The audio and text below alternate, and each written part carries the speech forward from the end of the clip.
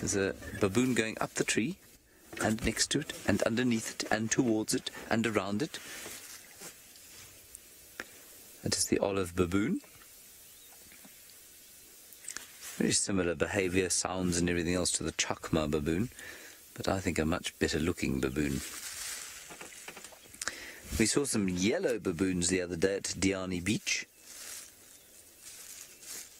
and they are a little bit more Chitwa-like, like the ones we get in South Africa.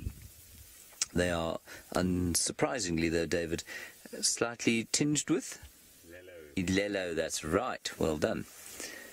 They look slightly jaundiced, and they're not, I don't think, nearly as good looking as these olive chaps.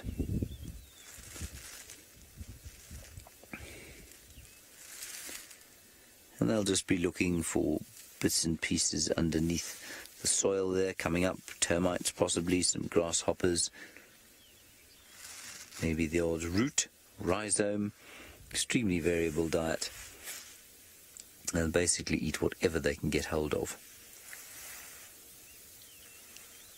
I'm feeling about the same, David, aren't you? I might eat anything I can get hold of as well at this stage.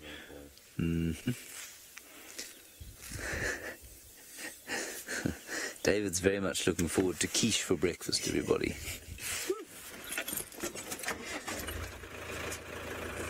Let's carry on.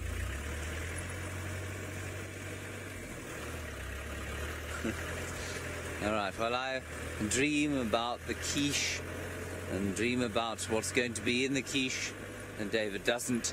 Let's head across to Byron, who I believe has got number 180. It's 100.